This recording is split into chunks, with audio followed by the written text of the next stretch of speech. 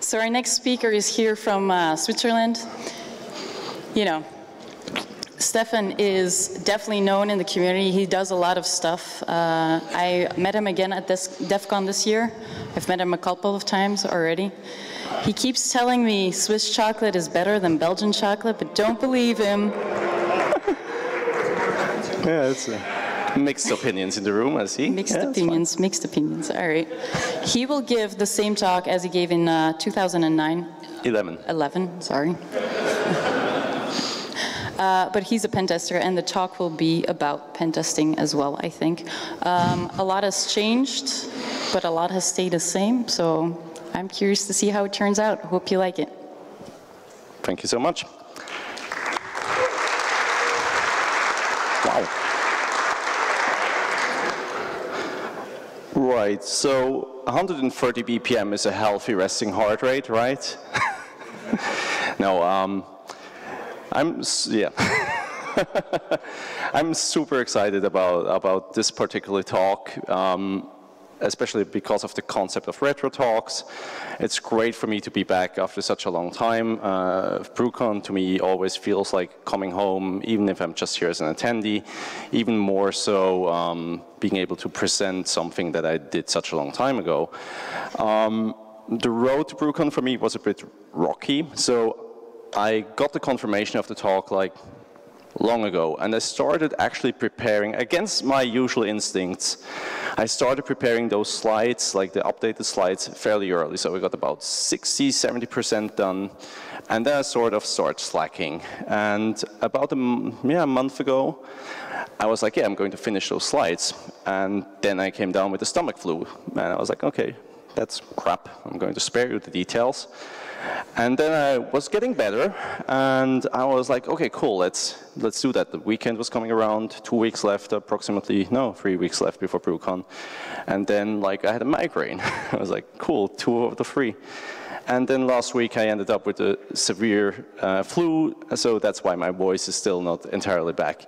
But I'm happy to have actually made it here to Ghent to present this, and I hope you enjoy it, and I hope we can have a discussion about this. So, this is me. I was introduced by a dinosaur, dragon, Godzilla. I don't know the official specification here. This is my sort of professional background in a nutshell. My way into this community and into this industry is very similar to a lot of people my age that still work in this industry. I was super into computers as a child growing up, much to the dismay of my parents who owned the computers I was tinkering with. I was part of the local scene. I grew up in a sort of undisturbed yet very slow internet, and I was really interested in information security. I studied IT, and I joined a small consulting company in the early 2000s that a bunch of people I've met before actually founded. That would be Skip there. Now, yeah, it's almost 2020 and I'm still with them. I actually own part of the company, and our main business to this day is penetration testing. So this is a topic close to my heart. I'm also quite involved with our local DEF CON chapter in Switzerland, DC 4131. We run monthly meetups, stuff like that. So if you're in the area, please drop by, that would be cool. In this capacity, I'm also one of the organizers of Area 41, another conference. I'm not going to advertise for the sort of the competition here, but it's happening again in 2020, so if you want to drop by, that would be cool. And probably most relevant for this particular talk is my involvement with the Penetration Testing Execution Standard, short PTES, which was a motion that we sort of started to do I don't actually remember, I think that was about 10 years ago, because a lot of us were fed up with a lot of problems regarding taxonomy and sort of what a pen test should entail. And that was also the source of inspiration that like sort of came as the source of inspiration for this presentation that I gave. It has actually been over 2,500 days since I gave this presentation in Brussels at the location with over 9,000 entrances. To put that into perspective, when I actually gave this talk, everybody was super stoked for the release of this device. Yeah, it's the iPhone 4S. It came out in October, just after the conference. Also, as a small reminder, the exact day I gave this presentation was the day the US Army ended its don't ask, don't tell policy, which goes a long way to show you that we were really living in a very different time back then. As a visual sort of comparison to when that happened,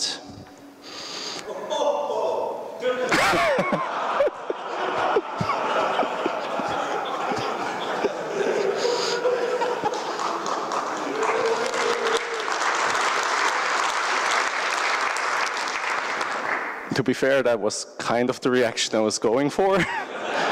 So, yeah, anyway. Okay, let's dive in. So the presentation was called, and is still called, the 99-cent heart-searching dilemma, which in retrospect is not the most transparent title to tell you what it's all about. And when I was going back to look at the slides, I realized that. And I realized also that I knew that back then, because that was the first slide that I presented, where I explained to people like what this is going to be about. And what it was about is that I was at the time very frustrated, again, with the taxonomy of penetration testing. Like we as a company, but also in like conversations with colleagues, I did often realize that people would say pentest, but they would mean Nessus scan, or they would say pen test, but they would mean compliance check. They would there's just different sort of understanding of what this word is supposed to mean. And to me that was super frustrating, because I frequently ran into conversations with potential customers that were like, well, but you're twice as expensive as the other company. And it was like, yeah, that's because they suck. And because all they do is push a button, and that's not really what we want to do. So if I had to give this talk a name today, I would probably call it Improving Penetration Testing, which I think is a bit more telling. But yeah, I had this slide in there where I sort of was making the connection. Do people still know who Gregory D. Evans was? No? Good. There's one guy over there, that's great. So the entire premise of the talk, or how I created the talk, was I was working on the penetration testing execution standard. I was mostly working on reporting. So what I did is I reached out to customers of mine, and I asked them if they could share examples of reporting that they got from their pen test companies. And I didn't expect a lot of response. I told them from the get-go, you can redact whatever you want, just tell me why it stands out for you, and we'll sort of make it work. And you can send me really good stuff that you felt like, this is excellent, this should be like a role model for other people. And you can send me stuff that is just ridiculous and you think, it should never happen again. I should have foreseen this, but 80% of what I got back was just utter crap. I didn't get a lot of well, look at this great report. I got just the stuff that people were really annoyed about. So I looked at all of that, and just to put this in perspective, we're talking about 5,000 plus pages of documentation that I got mostly in digital form, but some of it was also physical. And it was just the most unbelievable crap in there, and I decided to do a presentation on it because I needed group therapy, so to speak. So this was and is a talk about bad examples. I want to go a bit further than that today in this revised edition, but I'm still going to share the examples because they're funny.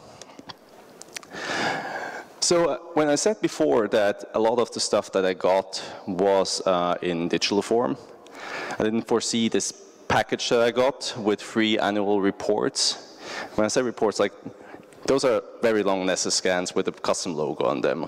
Make no mistake, this is not something that was very quality-wise standing out.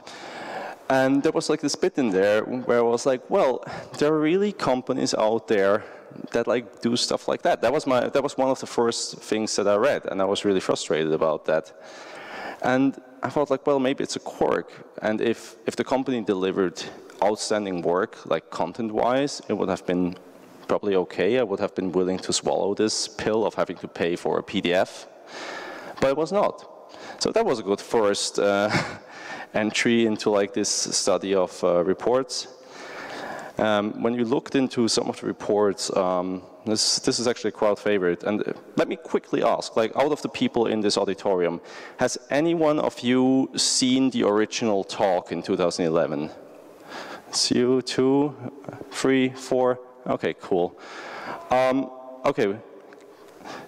The usual thing I get when I talk about this talk is like, yeah, right, bombs. I see you grinning. And that's because of this. This was a pentest report issued by a German company that does not exist anymore. And it was about the cross-site scripting vulnerability they found. And in this like reporting bit, there were like those 4 wingdings or webdings, I don't know, bombs. And my immediate question was like, what the hell does that mean? Like, I mean, I had a hunch, like, it's probably some sort of severity or something like that. And I actually asked a bunch of people. I actually asked during the presentation, that can anybody tell me conclusively what this means? And so far, nobody has gotten it wrong. But if anybody wants to try, that wasn't in the original presentation, be my guest. Anyone? What are bombs for? Just shout it out, it's fine. Yeah, severity. But what, on what scale? Is it 1 to 3? 4 out of 3? 1 to 5? Like, you could, like, my guess was, yeah, it's some sort of impact metrics. Probably translates in some way to, like, either CVSS or just low, medium, high, what do I know? So I went all the way through the report, and luckily there was like a chapter that was titled How to Read This Report, which is necessary. And here's the exact quote translated, and I'm going to give you a couple of seconds to peruse that.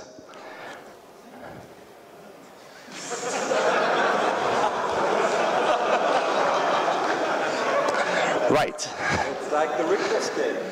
Right.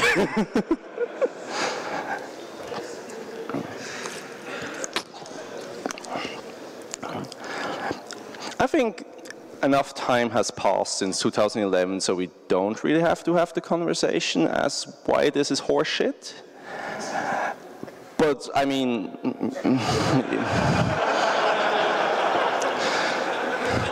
anyway, let's move on. This is an actual example, but this is less funny, but it's a more prevalent topic that was very visible throughout a lot of these reports, and that's just bad visualization of actually relevant, important data. I think this is a great example because there is more than meets the eye.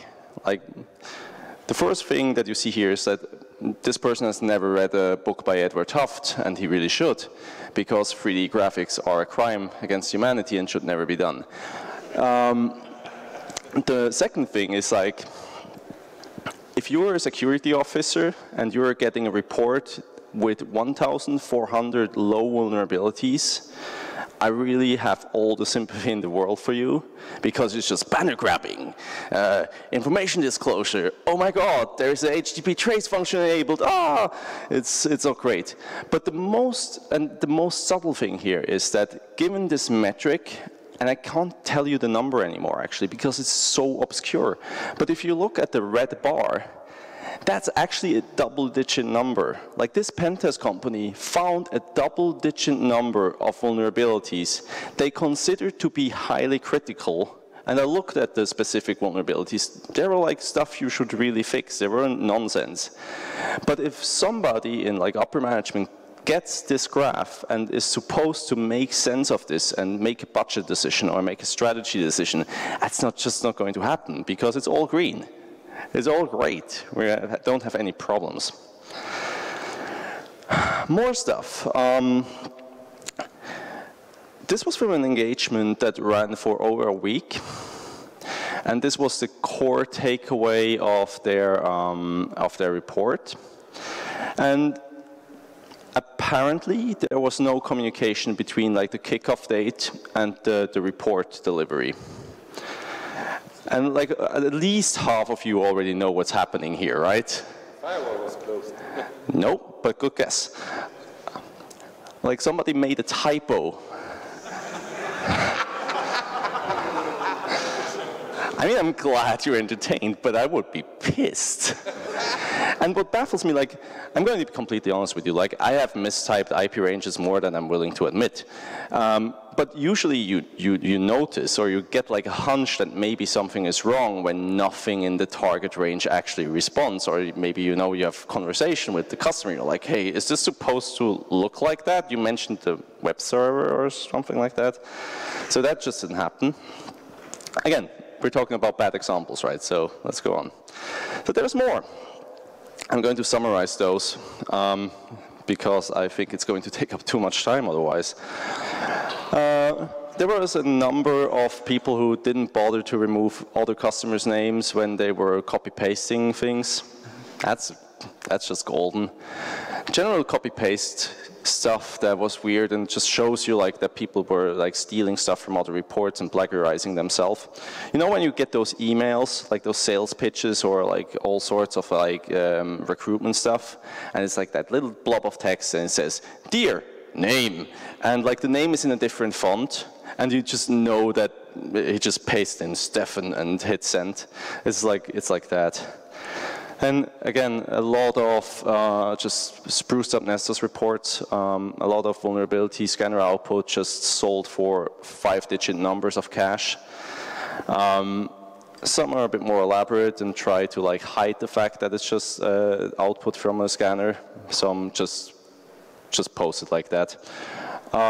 Nowadays, I think we are facing a similar problem in AppSec with burp scanner output at some points. Like I've heard that recently, so we're really making the same sort of fucked up mistakes again. Am I allowed to curse? Yeah, I think so. Cool. So yeah, and then we just have like pen testers that were just beaten by very, very rudimentary obstacles that defenders put in their way. People who couldn't finish a port scan because of fail to ban, because their Nmap scripts were to run into it. It's a good example, for example. One of my personal favorites is Web Labyrinth, which in a nutshell creates, it's a tool by Ben Jackson, I believe, and in a nutshell what it does, it creates an infinite number of sub-websites in a particular folder, almost like bombs. It's just a rabbit hole that is recursive. It doesn't end, that there are always new unique URLs. So if you send a spider to like sort of spider this directory, it will just never end. So if you're a shitty pentest company and all you can do is run a scanner against the website, it's not going to finish. Which led to that gem here.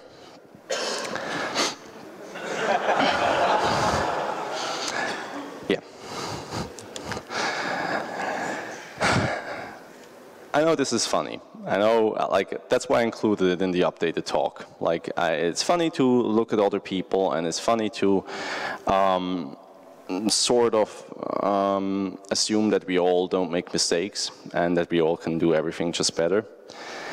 But I think things are not quite that easy. I actually wrote this myself about a year ago, and I was looking at my slides and I was like, well, 2011 me didn't really listen to 2017 me, right? So I want to try to finish this talk, or like to use the rest of the time I have in this talk to steer this in a bit more of a constructive direction. There are still some examples coming up, but like, let's see where these things come from and why they are so problematic.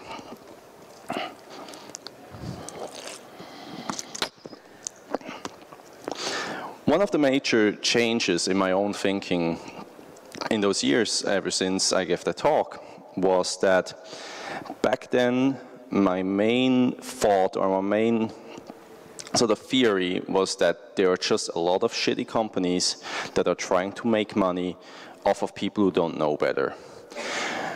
By now, I think that this is actually just a small part. Like, yeah, we have charlatans out there, we have people ripping up the people off, but I don't think that's the most relevant bit. Hanlon's razor says, never attribute to malice that which is adequately explained by stupidity. I wouldn't use stupidity, but I would use unfortunate circumstances or also lack of experience and knowledge. So yeah, we do have companies who act in bad faith. We do have companies who do not deliver on their promises of service. But we also have a lot of these cases, a lot of the examples that I showed before can easily be explained by people not having the experience or just the skills to actually perform the tasks they are supposed to perform. If you never learned how to work around a firewall that is actively blocking your port scan, you're going to have a hard time because it worked every time so far and now it's not working anymore. And as a junior pen tester, it's not really your fault. I mean, you should get the training you require to do your job from your employer, and you should be able to sort of like, you know, make this happen. And training is such a massive factor. When Tom did the thing this morning, when he asked all of you to sort of say if this is your first BruCON, like 80% of the room was like, yes, this is my first BruCON. And I talked to so many people at conferences lately that have entered the industry within the last 2 to 3 years. Like, we're constantly talking about a skills shortage or a skills gap in information security, and yet we sort of don't acknowledge that people don't come pre-trained. And even with training, it's tricky. Because in my personal experience, like, the only thing I could sort of state as a label of implied quality, at least technically, is the OSCP by Offensive Security.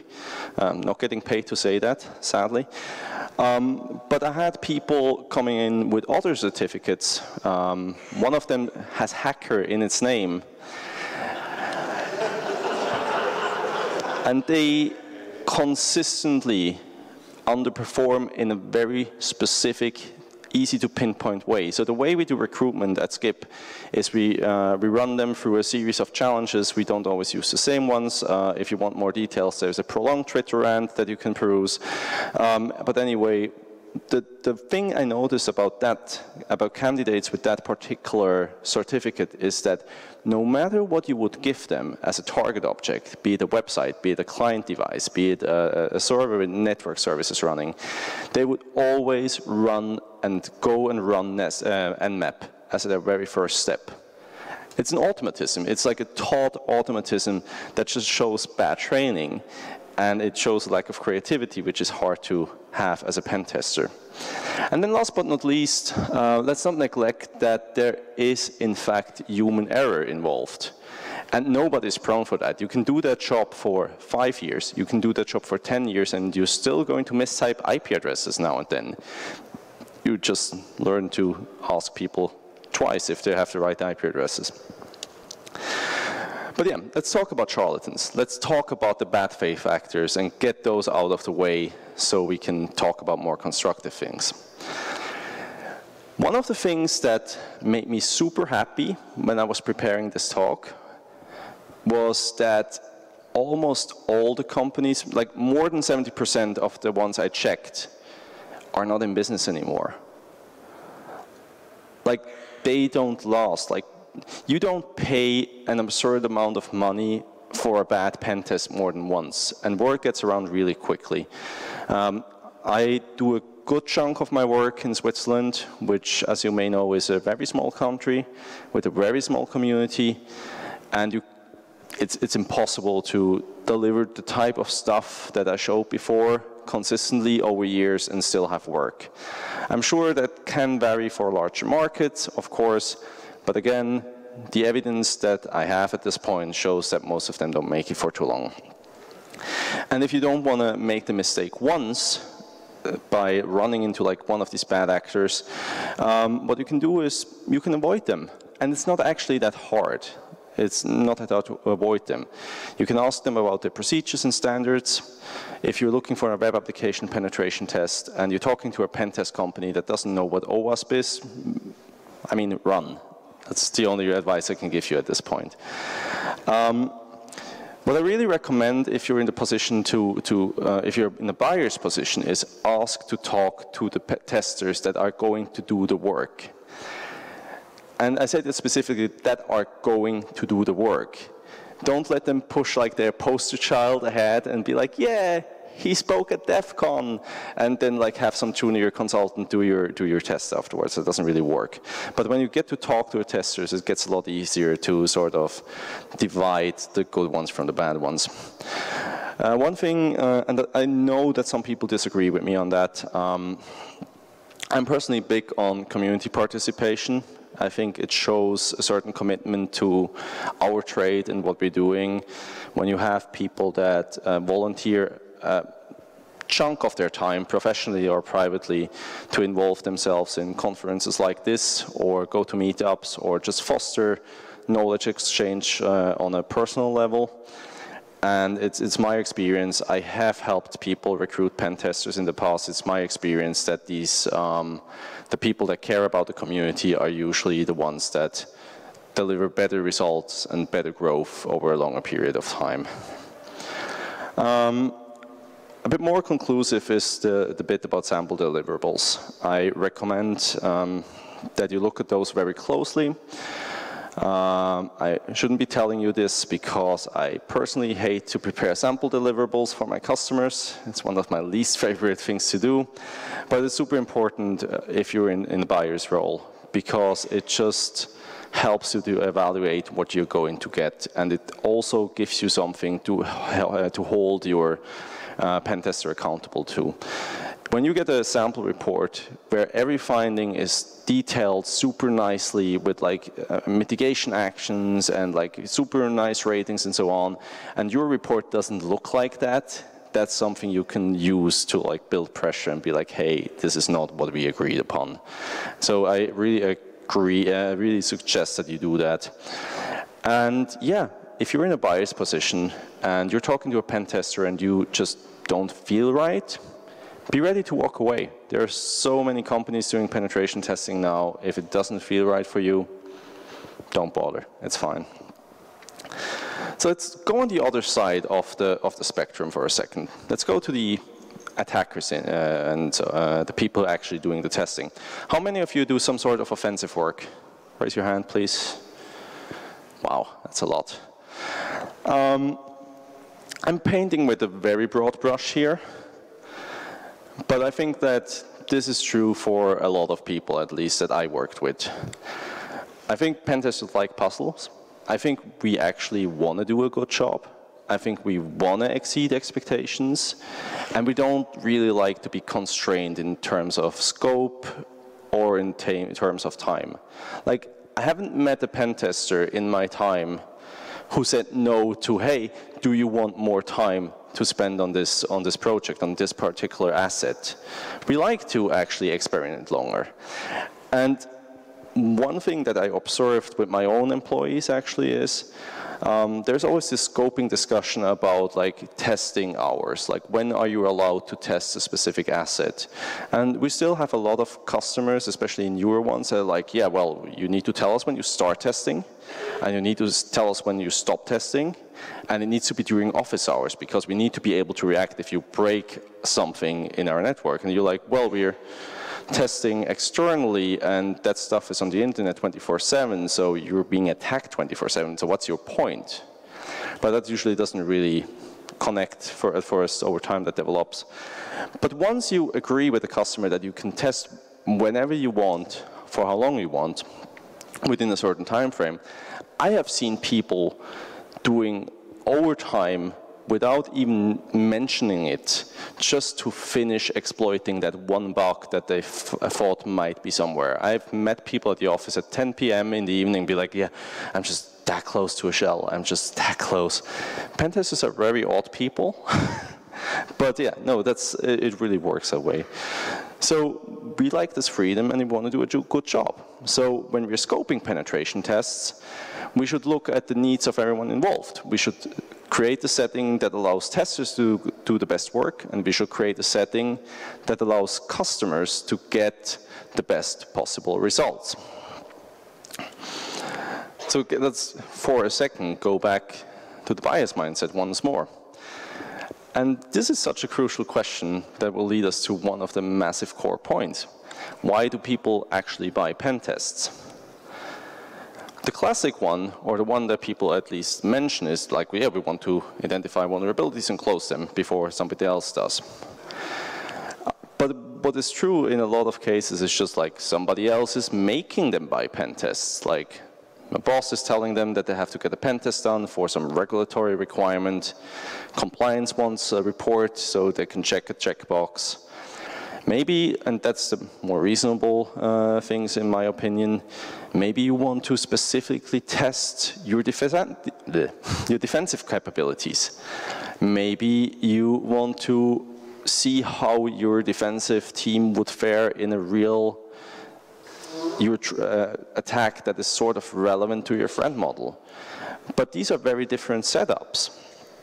And these are the things that we need to sort of account for when we plan these. So I said that at the very beginning. I think the core that led to all those bad examples that I showed you before is taxonomy. We need to know what people want when they say, I need a pen test. And I found this very great graphic here. Didn't do this myself. The credits is on the right side and also on the slide. But I think it's very fitting, so I didn't bother recreating it.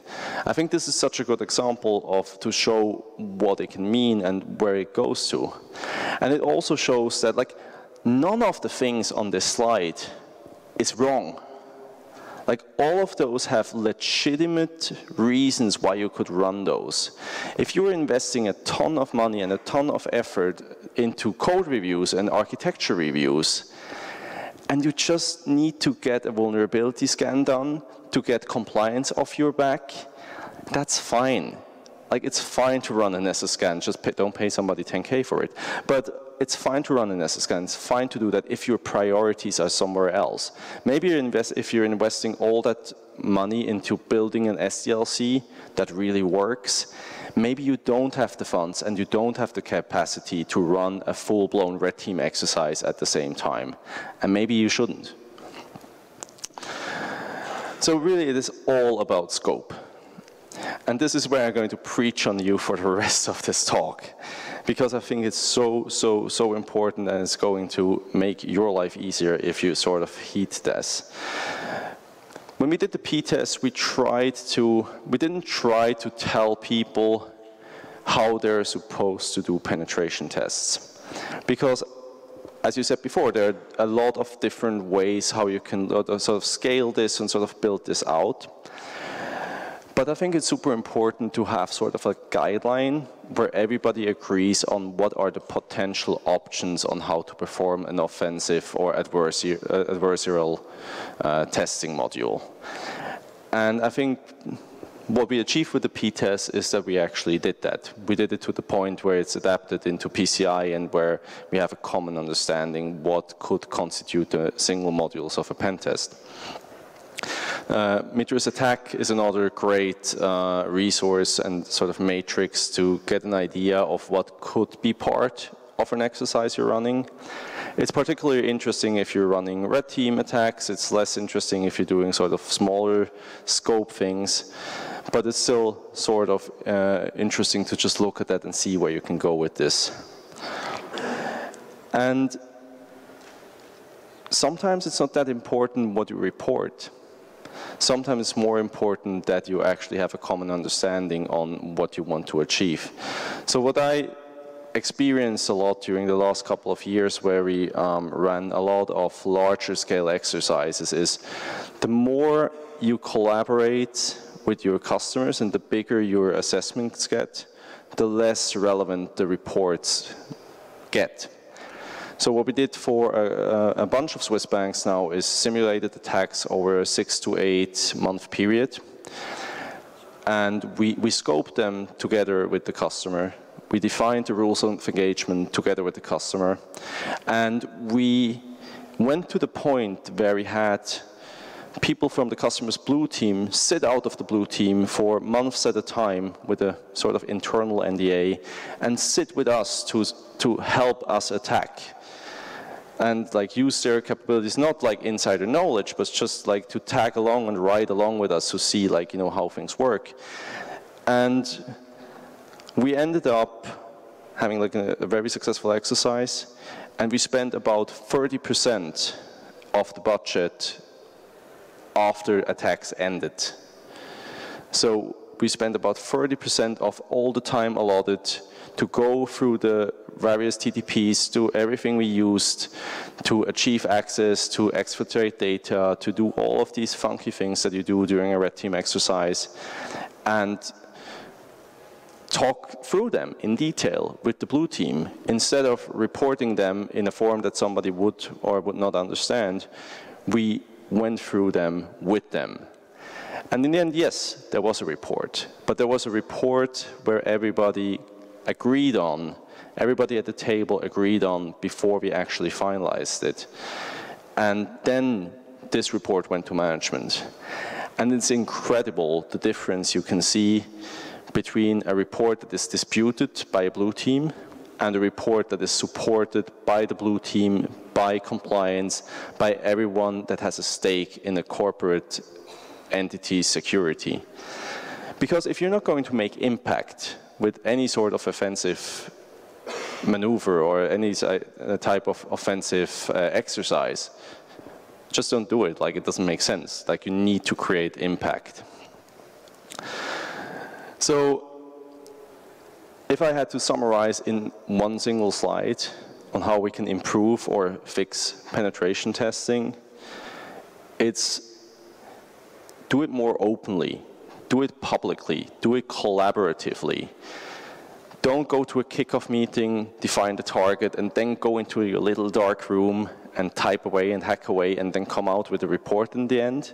But work with the customer. Work over a prolonged period of time. Work with clearly defined scopes that allow for adaptation as you go along and that allow the customer to do its share within this process. And with that, you can get much better results. When I say about, when I tell you about communication, when you actually get to talk to management, when you actually get the chance to communicate like vertically in an organization, maybe consider doing it in a way they understand, and maybe don't do this, which is another bit of an actual report that apparently never found any audience. Because this isn't working. Like when you show people stuff like that, it just doesn't connect. You need to talk risk, you need to talk exposure, you need to talk money preferably, and people will listen way more readily to you. So that's my almost 45 minutes. We have 15 minutes for questions if you want to. I'm also going to be at the mentor event over at the hotel, so if you want to chat more privately, feel free to do so. Otherwise, shoot away with questions, and thank you so much for your attention.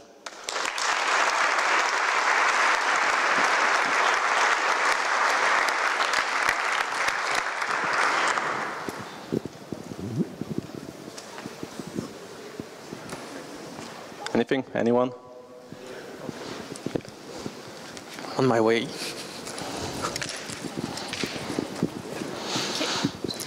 I think the graphic you showed about the, what is a pen test was quite interesting. So one of the things we struggle as well with is defining what a vulnerability test is, what a pen test is, and what a red team is. Right. So the clients have their own definitions, and most of it they call them pen tests. Mm-hmm. But as a security person, I'd be curious to know, how would you differentiate between a pen test and a red team? Like you said, you do a pen test over 6 to 8 months. So my background is that I do work in information security, so I would have thought that would be something more like a red team. Mm-hmm. But I'd be curious to hear, what would you define as a pen test versus a red team engagement? Mm-hmm. Yeah, what is the difference between a red team and a pen test engagement? The question is, like, does my definition really matter? Because there are as many definitions out there at this point as you can count. personally, I would much rather have this talk with the client every single time when we start the exercise, because in my experience, what happens more often than not is that the customer comes with a term that he feels is right for him, and I don't want to start with no. Like, I don't want you to come in and be like, hey, I want to do a red team exercise, and you tell me about it, and I'm like, well, actually, that's not a red team exercise. I think that's a bad start for like any sort of like cooperation. I think you can point that out. You can be like, well, this is generally more on the scale of a pen test, but like, yeah. For me personally, just to answer the question, nevertheless, my definition of red teaming includes all domains. So it includes physical, cyber, everything you can think of. And it also includes social engineering by default. It also includes, as I said, physical, like attempts to get into the premises, like Sharon outlined it before with the physical social engineering part. It just needs to be a really full scope, and it also needs to be based on the actual threat model of the organization. Like, I don't think a red team should look for technical vulnerabilities. Like, for me, a red flag that tells me that somebody doesn't want the red team exercise is when somebody comes to me and tells me, hey, we want to see if you can get domain admin. Like, nobody gives a shit about domain admin in business terms. Like, of course it's your keys to the kingdom, that's great, but that's not a valid flag. Like, you're mostly looking for business data or for some way to interact with the business in a way that could be detrimental to their success or growth. And I think that's where I personally would draw the line. But again, I think my opinion really doesn't matter. More questions?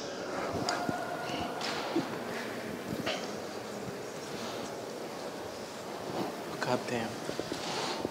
Okay, no more questions, thank you. Can you pass the mic, please? That will be much faster than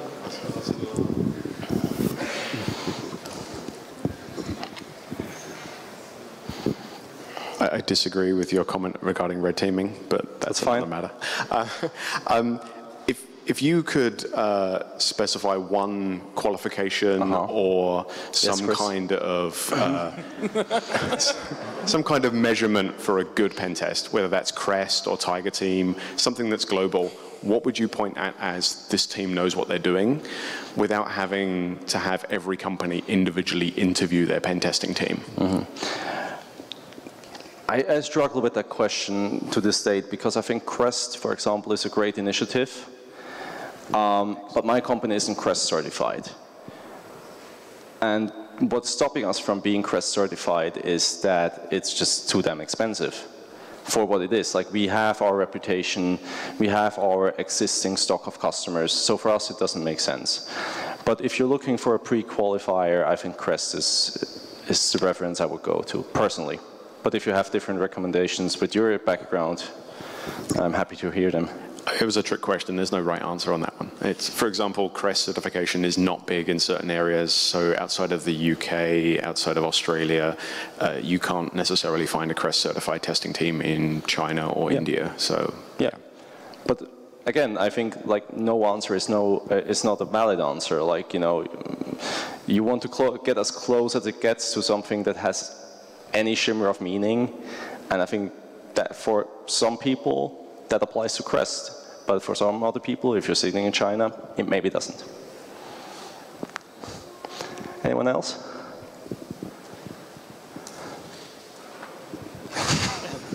So how much do you charge for pen testing? For you? I think there was one here. Yeah. So how detailed do you think the recommendations in a report should be? I mean, do you give the really specific recommendations of how somebody should configure something? Or do you keep it more broad so they implement the thing that would be best for the company because they know the domain much better than you do? That really depends on the finding. If it's a super technical finding and some sort of like misconfiguration, or it's also like maybe something that is For example, like, you know, you find a SQL injection in a web application. Like, it's fairly straightforward. You can point to best practices, to OWASP guides, and so on. And I think then it's fair and also recommended to give a specific recommendation. We've also sat down with developers and looked at their code and like sort of figured out the solution together with them. But that has certain limits, because if your finding is on a higher level, like, you don't have any transparency with like what stuff is executed on your clients. You don't see when I run Mimikatz or any PowerShell stuff on your client. The solutions and the implementations thereof become much more complex and much more dependent on the target environment. So there, the workshops that we're having with customers become really, really useful, because there you can really deep dive. In the report itself, I think at some point you need to have some sort of vagueness to avoid writing a book about Windows client hardening. Thank you. Thank you. Thanks. Anyone? Any takers? In the different scopes of the pen test on your customers, what they demand more in terms of web application pen testing or real attack simulation? Or I'm not sure if I understand the question correctly. Are you asking what is more in demand for us? Yes. Okay. Yes. In quantity-wise, clearly it's a bread and butter stuff. It's like AppSec and so on. But if you look at it on like project volume, I think we're more on the red team side, on the complex assessment side. Because if you have an assessment that runs over months at a time, obviously that's a bigger chunk.